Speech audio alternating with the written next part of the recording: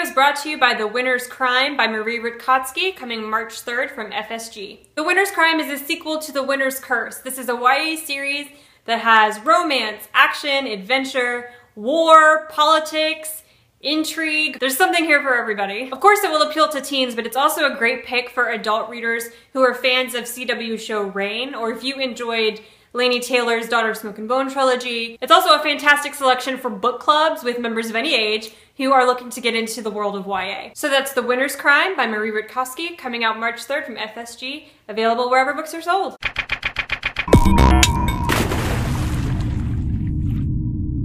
Hey, I'm Rebecca Shinsky. I'm the director of content for Book Riot, and it's been a few weeks since we did a peek inside the mailbag, so I have 5 really great books to share with you this week, and as a perk, some of them are out already, and you can snag them immediately if they sound like they're up your alley. Let's get started.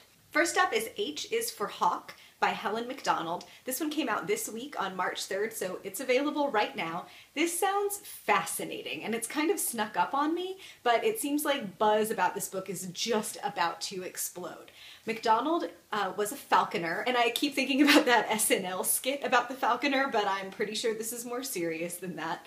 After her father died, she decided to adopt and train a hawk. She knew that hawks were notoriously difficult to train. They're known as being fierce, having, very strong temperaments, and she felt some resonance between that and the feelings that she was coping with in the wake of her father's death.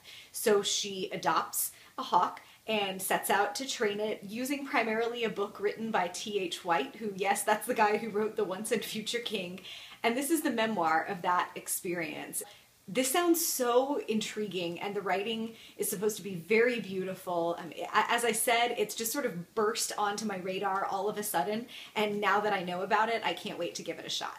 Next up is Crow Fair. It's a new collection of short stories by Thomas McGuane. He's known for writing stories set in big sky country, out in Montana, and these stories are no exception. They deal with familial ties, with complications in our intimate and personal relationships, and he's also been called a comic genius compared to both Gogol and Mark Twain, which sometimes book blurbs lie, but I am very intrigued to even read someone who's been compared to Mark Twain. Those are really big shoes to fill, and even just watching the attempt is bound to be interesting, so I'm going to give this one a shot as well.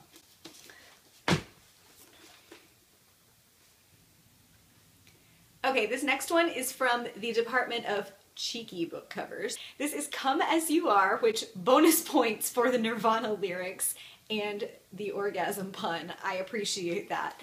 Emily Nagoski is a PhD in human sexuality and women's health, and this book looks at the research that was attempting to find a women's version of Viagra. The joke goes that it would be a little pink pill, but apparently the research has led many people to the conclusion that there won't be a women's version of Viagra, that women's sexuality functions differently and needs to be understood in the context of our brains, and also a different kind of context of desire and arousal. So the book promises life-changing new understandings about sexuality. If you're interested, maybe you'll learn something. Who knows? Life-changing is a big claim to make, but it does have a pretty great cover, and this one is out now as well. Okay, next up, a few forthcoming releases.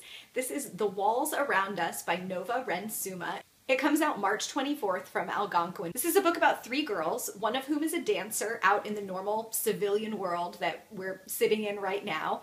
Another one is in a juvenile detention center. And the third is the girl who ties the first 2 together. Some of the other contributors at Book Riot have been buzzing about this book, and I saw one of them say that she had a weakness for books about ballet and prison stories, and I thought she had to be talking about 2 different things, but she was talking about both of those things in one book, and it's this book. Lots of rave reviews so far. I'm trying to read more YA this year. I'm trying to read more diverse authors. I've definitely never read a YA book about ballet or about a prison experience, and this will hit both of those at one time. It's supposed to be fantastic, and I'm really looking forward to it. And last but not least is Invasion of the Tierling by Erica Johansson. This comes out on June 9th, so you have a little ways to wait, but you probably recognize this because the first book, Queen of the Tierling, came out last year and was huge, feministy informed, genre fiction, strong female heroine in a dystopian setting. So many people loved this one. And in this book, the story continues with the evil group invading the Tierling, of which the young woman is the queen.